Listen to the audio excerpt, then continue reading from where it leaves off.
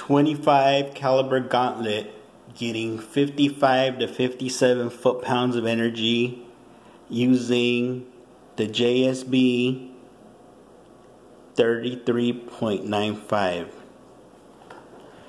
and I cronied it, and that's what I got. 861, 55.87, 865, 874, 57, 871,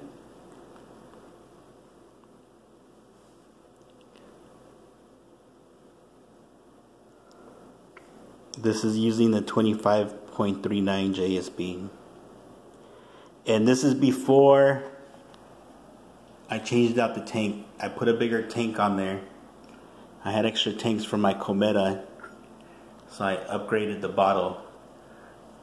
And I went to the airgun scientist, that's where I got my gauntlet from, out in Huntington Beach, Joe Brancato. And he upped the regulator for me to 2450 PSI. And I also changed out the trigger spring. I used one of these instead.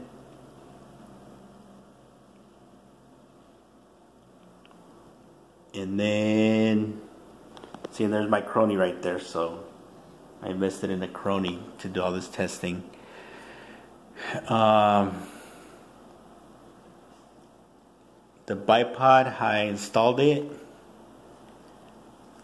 was, I took off this little thing right here,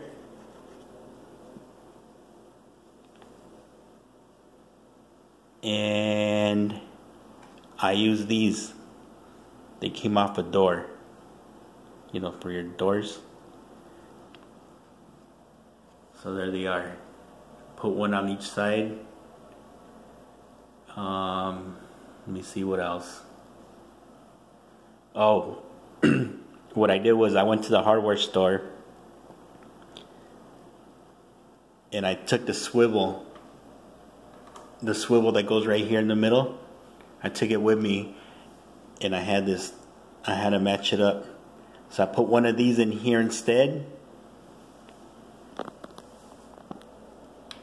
right there, and I relocated the swivel stud to the front, and I put a nut on the other side, that way it holds. That's how I got the sling stud on there.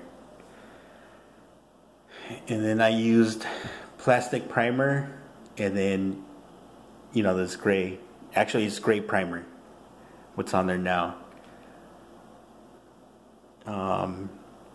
Yeah, but it's got that tactical look.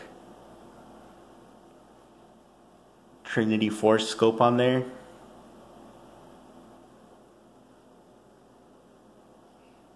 But yeah, that's it. Let me see anything else.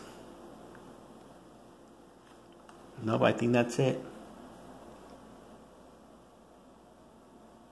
That is it. It's my 25 caliber gauntlet, souped up.